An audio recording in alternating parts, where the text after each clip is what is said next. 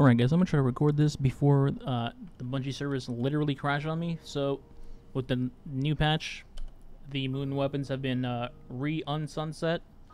Okay, that's not what they actually call it, but I'm sticking with it.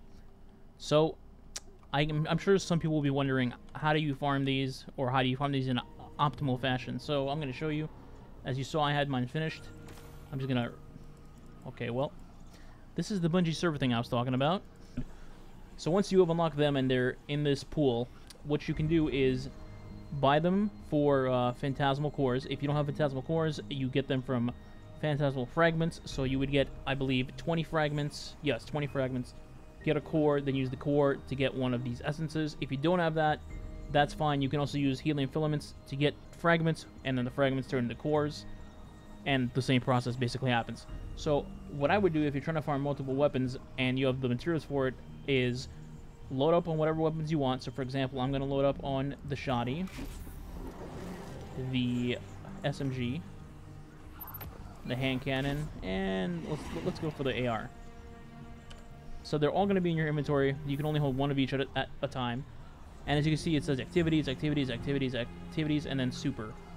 Super is, well, I mean, that's obvious. Just put on a super. So let's say Bottom Tree Striker, Chaos Reach, and Arc Strider with Raid and Flux. And then just leave that alone. And then for these, you need SMG kills, AR kills, and cannon kills. So you bring literally anything you want in terms of that. You could pull out any gun from your collections that you can pull. Any AR, any hand cannon, any yada yada, etc., whatever you're doing.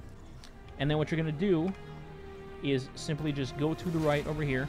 I believe this is Anchor of Light on the moon map.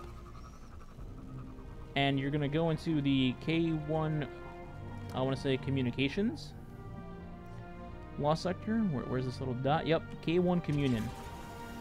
And inside of here is basically just maybe 100 Fallen, maybe even more than 100.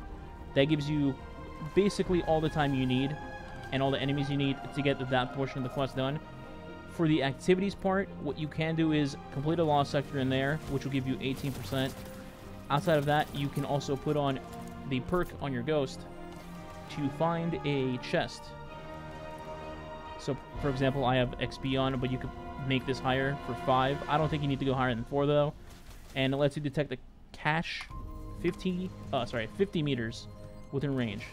So you combine that with patrols, both give you 4% each on each completion, and you pick up this patrol, which is just a generic kill bounty, and then you obviously use your weapon to kill them that you're doing for the quest. So for example, SMG.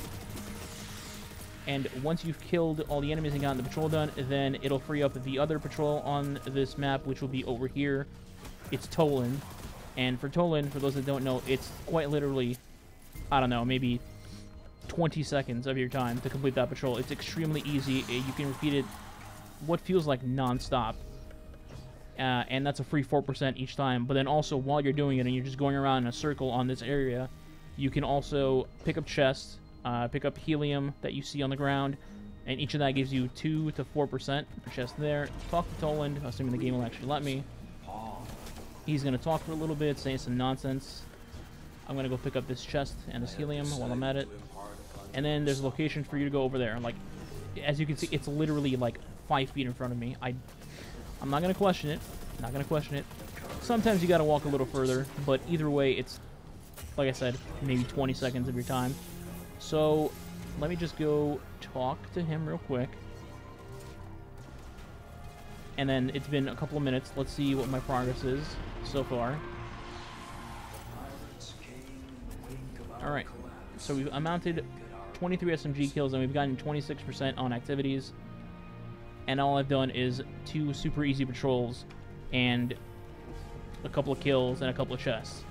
And then you can go in the Lost Sector, like I said, get all your kills done, your super kills, your percentage from the Lost Sector, which would be 18, I believe. And then if you want, get the rest of the gun kills there too, as well. Toland, as I mentioned, will keep respawning. So you can basically abuse this. Get it done super quick if you're farming for any of the new roles for the moon weapons. Here's another example of where Toland takes you. Again, really short, really simple. And that's about it. You can do this for any of the moon weapons outside of the GL, I believe, which requires you to go to a strike to get the kills for that one. But the rest are just straight up on the moon. Super, super quick. And that's about it. All right.